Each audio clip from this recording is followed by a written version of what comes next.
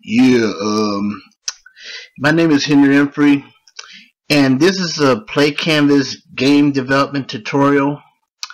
And this tutorial was made to show you how to move objects using the arrow keys, because in game development it's very important to be able to control your characters and be able to move them around screen when you want them to move. And this is just a tutorial to show you how to do that in PlayCanvas. Okay, now we have our scene.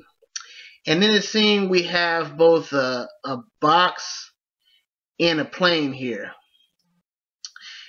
And when dealing with these objects on the left side, for now I'm just going to delete this plane, so that for the sake of just working with just one object, so I can show you everything with just one object to make things a little bit more simpler. So just delete that plane there. Okay, and then go ahead and click on box. Now we have just our box. Now on the right side, where all the characteristics of the box are, when dealing with I guess the characteristics of a box, I like to when dealing with name, I rather like to give the name of the box or whatever object we're working with a lowercase name, so that later on when we try to program these things, we can call on it as in its lowercase form to make things a little easier. Okay, so give this a lowercase, and then after that, under your window, click on the plus, and then click on script. Get a script a name. The name that I will call this is box.js. Then hit enter. And then you're gonna get this this little box here that says where our scripts would be. Now after that, go back and click on box here, and on the right side, click on add components.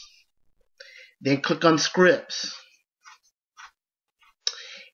And at the bottom, you will get this panel that says add of the characteristics panel. You have this part that says add scripts. Go ahead and click on that. Click on the box. Okay, so now we got our scripts inside our characteristics. Now, right click on this box.js. Click edit, and then after that you should come to this scene right here. This is inside of our script editor, and the first thing you want to do is just go ahead and delete all this stuff that's inside of this script editor, because we're gonna write in our own codes in here.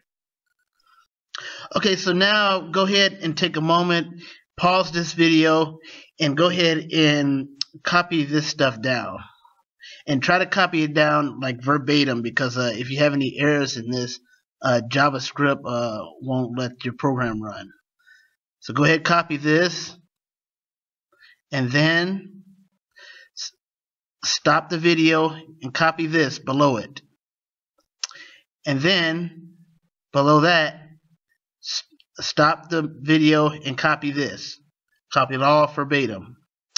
And then after you do that, on the left side where it says JS box, right click on JS box, click save, and then go back up to your project editor. Click on that, and then over here in this triangles, where this triangle is, click launch. It moves up when I press the up key. It moves down when I press the down key. It moves right when I press the right key, and when I press it moves left when I press the left key.